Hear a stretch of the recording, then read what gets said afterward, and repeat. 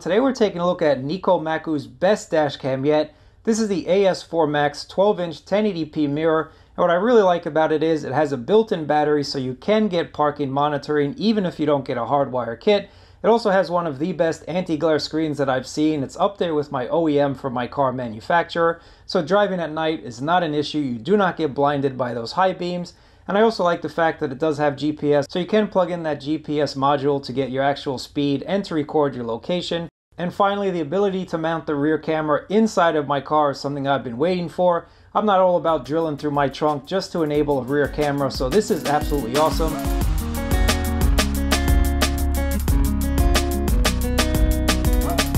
Now what I like about this dash cam style is you get that OEM look, you get that straight from the factory look. Now if you do have one of those fancy mirrors that has OnStar or has this star or that star, electronic this, electronic that, this is not going to work for you. But if you have a regular mirror that you can just unscrew, this is going to be the perfect replacement in my opinion.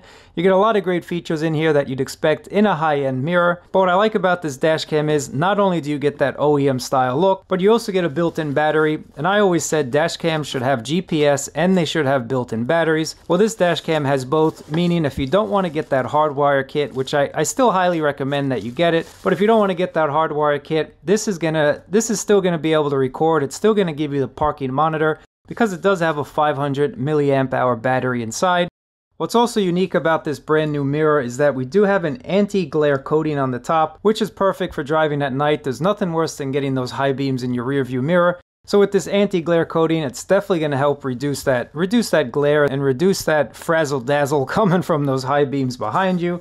But let's just take a look at what else we get inside the box here before we go ahead and set it up and drive together. This is everything that you get in the box. Now I did mention in the beginning of the video that this is an OEM style mirror, so you can go ahead and replace your existing mirror, but they give you these straps. All you have to do is go ahead and strap this on to your existing mirror if that's how you want to use it. But if not, all you have to do is switch out this plate, and then this way it'll allow you to get that OEM look. So you have two ways that you can install it. Here's your rear camera, and it's a very premium metal housing, so I definitely like this as well. And something new with this NikoMaku mirror is we also get the ability to mount it a little bit differently. So if you want to mount it inside your car instead of drilling through and trying to get this wire through your trunk or whatnot, you can use this bracket and mount it inside of your car.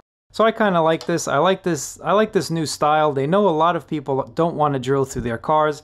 I'm one of those people, so you can go ahead, put on this tape here and kind of get the perfect fit. But that's basically it. This is everything that you get in the box, guys. So let's go ahead, turn it on, and check out some of the settings. This is the best camera that NikoMaku has ever made, guys. It has built-in battery, it has GPS, it has an anti-glare coating that rivals that of my actual car manufacturer's rear mirror. So they did a really good job sourcing a high-quality lens, a high-quality mirror. Within the settings, there's not that many settings that I want to show you, but you can lower the resolution from 1080 to an HD quality at 30 frames a second. The next option that we have is your movie clip time. So if you want the recordings to be shorter, you can have a 1-minute recording or up to a 5-minute recording. Here's your night mode setting. You can turn that on or off, and night mode will actually increase the brightness of your mirror when you drive at night. Here's your smart LCD brightness. Now, your smart LCD brightness will either brighten up or dim in the screen depending on the time of day. With streaming rear cam, the minute you turn on your camera, it's going to default to that rear camera. So if that's something you want every time you jump in the car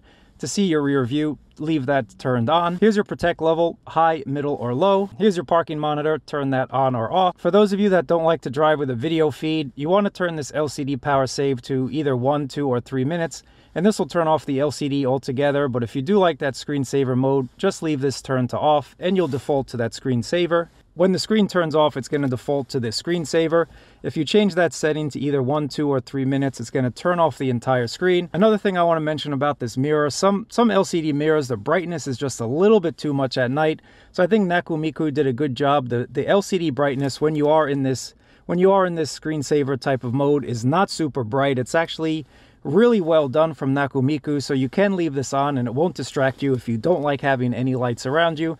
Now, I drive in some pretty dark roads at night, so I definitely know the difference between this camera and some other cameras that I've tried. So again, I think NikoMaku did a really good job with this LCD panel. It's not super bright at night, but you can increase that brightness via the settings if you want to. And then the last setting I want to show you is for your speed unit, so either miles per hour or kilometers. This camera from NikoMaku is a 1080p front and rear camera, but I think they did a really good job with their price to quality ratio. We're getting some really high quality tech in here, so we are getting that anti-glare coating that honestly is the best that I've tried so far. And they did a really good job of sourcing this LCD panel, so it's not overly bright at night, but it does get bright enough during the day so you can see behind it. So the quality again of this screen, of this LCD panel, is really, really good. But let's go for a drive. You guys let me know what you think about the quality, and if you have any questions, let me know down in the comments below. Let's jump in the car and go for it. All right, so Steve, let me ask you, Trump's phone call may have not been the best strategic move on the planet down there. Could that phone call throw the election and the reaction to it, throw the election down there to the Democrats, and could the Democrats get control?